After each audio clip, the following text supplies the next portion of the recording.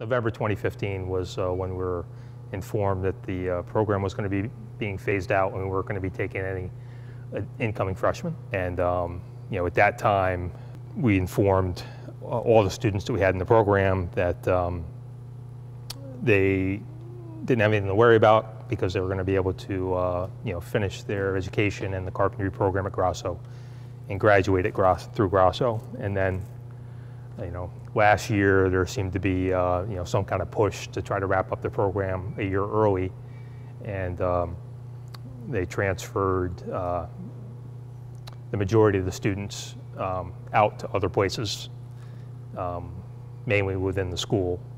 And Joe is he's kind of the sole survivor.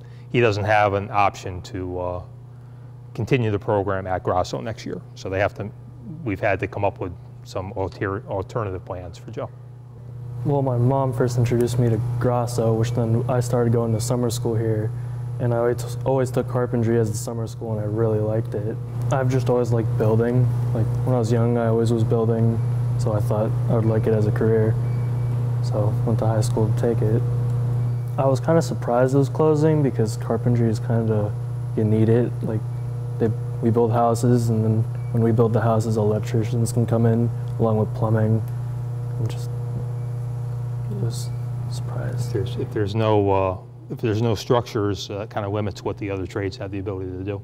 The general philosophy of the program from my end is try to create you know, a community citizen that's going to be able to function in society, right? That's what I'm trying to do. You know, we take the kids out, we put them to work. They know what it's like to have a supervisor. They know what it's like to put in the day's work. They know what it's like to do something that's uncomfortable. And you know, I'm trying to prepare the student to graduate and go to the workforce. There was some talk about regionalizing some of the programs, and carpentry is in all 17 trade schools. So if this were to follow through, we'll be the only trade school in the state that doesn't offer carpentry. You talk to anybody about, you know, doing away with a carpentry program in a trade school, they all look at you like, what are they talking about? In fact, they asked me for a yearbook quote. You know, they put a picture of the instructor and a bunch of pictures of all the kids, and then they want a quote from the instructor. And my initial quote was, who would close down a carpentry shop at a trade school? So, needless to say, that got cut from the yearbook. It's a field that you can't export.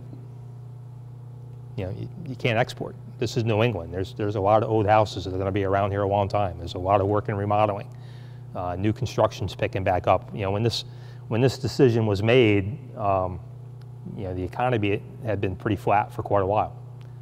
And you know, I went a couple of years without the phone ringing in the spring looking for graduates. Well, that's not the case right now. I don't have enough graduates that don't have a plan to fill the requests that I have.